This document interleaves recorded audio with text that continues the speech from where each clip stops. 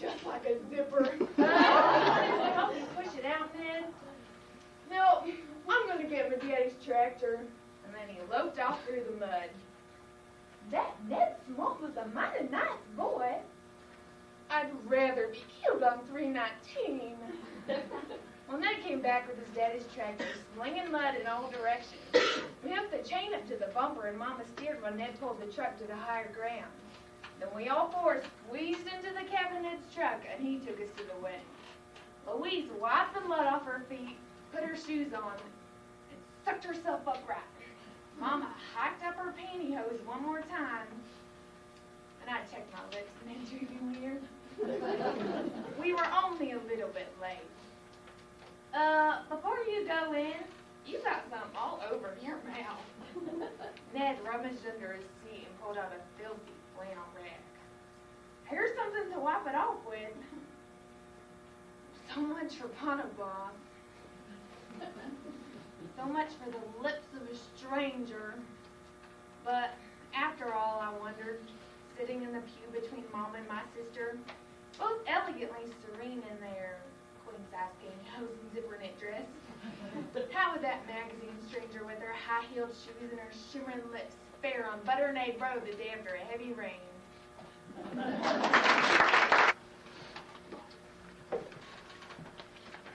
Flipping through a catalog, you wish you could order the bodies, not the clothes. This poem, written by Maggie Martin, expresses the thoughts of many teenagers in our society today. In this free-verse poem, a young woman describes how the mirrors around us can reflect what we think, and not what we truly see. Mirrors, by Charlotte Cooper. I often hear, mostly from psychologists on talk shows, how teenagers see distorted images in our full-length mirrors. The mirrors that are decorated with prom pictures, snapshots, and cute boys. Ben Affleck, Matt Damon, David Duchovny. In my room, Ben, Matt, and David are next to my bed. They are on the wall across from the mirror. On my desk, on my ceiling, but not around my mirror. Around my mirror are women. Kate Moss, Heather Locklear, Callista Flockhart. I get to see them as I look at myself. And I am disgusted. After seeing what I should look like around the mirror, I hate my body and self. I truly believe that I should look that way. Because no matter what I say in class about images, I truly believe that it's my own fault that I don't look like a model. I feel I don't deserve anything when I look in the mirror. And the reflective image shocks me. Because in my mind, I have a very different self-image. I'm not skinny in it, but trim and fit. Then I catch sight of myself and I think, I can't imagine what everyone else must think of me. And of course, it is always about what everyone else thinks. I know I'm gonna slap my mother one of these days for telling me to eat less and giving me the look. I know she's ashamed that I'm not as thin as she was in high school. I can't wear her vintage cardigans. I can't even fit into her wedding dress. She says it's about health. Maybe it is. And when her eyes are sorrowful as I walk into the kitchen, maybe I'm not even eating. And the corner of her lips curl inward in implication. I scream at her, leave me alone! And she just looks at me like she always does. And that look just makes me want to stuff myself. If my own mother can't accept me with my body, who am I to love myself? After all, mothers know best. I'm letting her down. I know if I were my mother, I'd be ashamed of me too. Ashamed to take me shopping, asking the sales ladies, can we order this in a bigger size? I can't torture myself physically. I'm not dedicated enough to be bulimic, anorexic, exercising all day, starving myself. I read all the stories, and I know while saying out loud, how could anyone do this to herself? And I still wish I could be like them. I'd like me too much to mutilate, but not enough to accept. I am jealous of anorexic women, and I know I know that anorexia and bulimia are diseases. I know they are destructive. I know they are deadly. But I want to join. Where do I sign up? If risking my mind, my sanity, the body I hate to inhabit, is the price for thinness, then I am willing to pay. But even as I'm willing to pay, I can't. I lack commitment. So long go the long, silent talks with the mirror image. The image that I dread to look at, but from which I can't seem to tear away my gaze.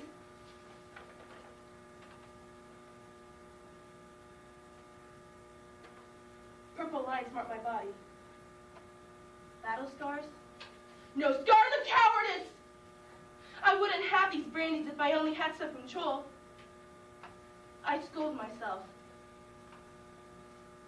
And I stare, as if looking at them will make them go away. As a woman who loves herself in the mind, I know I deserve everything, and I should get it. But as a girl who hates herself in the body, I know I deserve nothing, and I should get it. It frauds. I can feel my blood hurtling, but I just can't stop looking at myself. And I can't stop hating myself. Sometimes I just want to tear down the mirror. Tear it down and scream, no more! No more! But other times, I just stare at myself in the mirror. And sometimes, I just cry. Tonight's performance of The Complete History of America. Tonight, we're going to explore the history of a great nation. But before we do, I'm sure many of you are wondering, why? Why are we going to explore the history of America? Well, I'm sorry to inform you that there's probably about as many answers to your questions as members of tonight's cast. So, let's just get started. Thanks, Josh.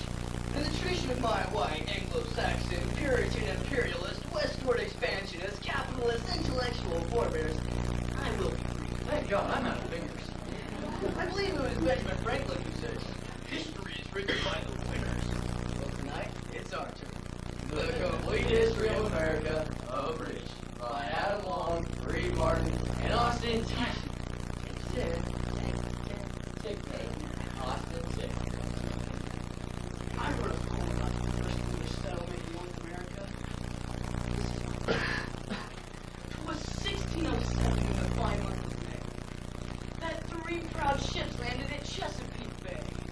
And a new life began for God's people that day. When Jamestown was born, so the story was told. To spread the lowest word and reminding them told. The living was hard for the brave men and women. They toiled and they gritted and they really went swimming. They worked really hard and they sewed their linen. Their covers were fair, but their dresses were firmly withstood.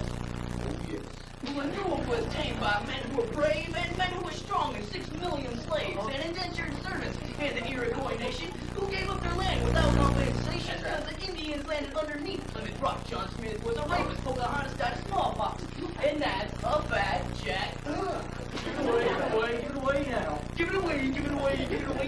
Pilgrims perfected the art of good living. They carved up the land and invented Thanksgiving. Ladies fled just as quick as you please. Why a bad man? There was 30 colonies. There was Georgia and Maryland and Shipmouth Mouth, 2 times in Carolina, both north and south, Virginia, Connecticut, Delaware, Rhode Island, and it is known as Massachusetts is the home of our man known That's N-O-A-M Chomsky at the Massachusetts Institute of Technology. Now finally, Penn, which is the Quaker state. So back off, buddy. Those Quakers were great. They thought killing was wrong and intolerance rude. Scratch on that for sure, dude. Hello, and welcome to our 2 weekly meetings of the Salem Star Church of Tolerance and National Witch Hunters Association. Good evening, everyone. I am your pastor, the Reverend Farrell Orwell, or Mrs. Farwell. Couple of quick announcements before we get going here. Tuesday, Sergeant Crest night here at the church. We'll be making filters and thumb screws. And Thursday, Tuesday night, we'll be playing Hangman and pin the blame on the warlock. Don't bring your little demons along and we'll scare the hell out of them. You know, the Lord came to me in a vision last night and said, Reverend Farrell Orwell, you and your followers are going to kill 100 witches this week. Join wouldn't you call you home? Well, I don't want to go home. I know it's my wife. So I urge you to hunt the good hunt. And remember, this witch hunt will begin in American tradition will carry well on into the 20th It's a century. proud tradition. Now, to avoid tragic cases of mistaken identity like we had last time we here's how you spot the real witch. They melt when you throw water on them. They're surrounded by flying monkeys, and they're forensic coaches that persuade you when they're doing the duet. With someone that you can't stand. Eerie, we interrupt this witch hunt to bring you the French and Indian War. French and English at war again, this time in North America. Of course, the Patriots dropped first. Okay. British and colonists defeat French and Indians. King George celebrates victory by imposing taxes on tea, steam, sugar, and anything else he can think of. Colonists are up in arms. Hey, the kings doubled those taxes. We're all put together a people's army to fight them right now. We're gonna go through a tea in the harbor. Uh-oh. I guess you can say trouble brewing. You Okay. Big Tea Party in Boston. Don't tea in the harbor to protest taxes. Eerie, British soldier kills Christmas Adams. African American in Boston, Massachusetts, 77 others dead. The colonists are up in arms. Hey, Phil, didn't you hear me? What? The colonists are revolting, duh. I know. Did you ever eat with one of them? Oh yay. British attack of Lexington and Concord. Revolution underway. Paul Revere and the Raiders #1 on the charts list. The British are coming. Listen, my children, and you shall hear. Isn't that right? Father, he said something good while wiping his chin, and my ear was up. Bang! I hear a shot. Well, do the shot, most. I hear the shot, senor. We hear a shot, Grasshopper. I hear the shot. Oh, yeah, in all shay, okay, Peg. There was a shot heard around the world. But the shot that started the American Revolution remains shrouded in mystery this day. No one knows who shot it or why, but at the end of the day, 77 people were dead. Well, let's recreate what happened that fateful day at Lexington and Concord. Thanks, Josh. According to the official Benedict Arnold Committee report, a single bullet was fired from the 4th floor window of the Lexington and Concord scroll depository. We have a mock-up of the bullet. Wow. The bullet followed this trajectory, going down 34th and taking a right onto Main. Thanks, Phil. Now the bullet, which we've clearly marked with the X people, killed 4 more people before stopping over here. At the Tar and Feathers Tavern for lunch, killing 6 more people knocking through a table back to the left. Back to the left, Phil. There it is. Took off in a white Ford Bronco without tipping the waitress. Never been recovered. Coincidence? You decide. And a full-fledged revolution was underway. The colonists wanted to stop the British government from imposing unfair and exorbitant taxes. It's wrong. So the American government could impose unfair and exorbitant taxes. That sounds better. The commander-in-chief of the colonial army was George Washington, who commanded a tiny contingent of soldiers known as the Minutemen. Volunteer soldiers ready to do battle with a minute's notice. The Minutemen. Proud Americans fighting for their country's liberty. The Minutemen, better lovers than you might think. It was George Washington and his tiny contingent of fighters versus the entire British Empire. So the rebel troops brought the Brits to their knees by hiding themselves behind rocks, behind trees. In formation, the British lined up to attack. They marched neatly in rows and got shot in the back. Finally, in Yorktown and Fall 81, the British surrendered. The Yankees won. Give me an F. Give me an E. Give me an R. I. C. Give me an A. Give me an N. What does that spell? American. They don't get it. Madison. Madison. How about this? You'll be getting 12 in the price. Got a problem? Throw money at it. No. The people will find that far too different. This is what it should be. Screw the poor, let's party. Oh, I like it. No, too conservative, I think. I suppose. Here's what it should be. Whether you're a brother or whether you're a mother, you're staying alive. I can't and the people will too until they find it too 70s. Oh, I suppose you're right, Madison. Come on, man, we have to think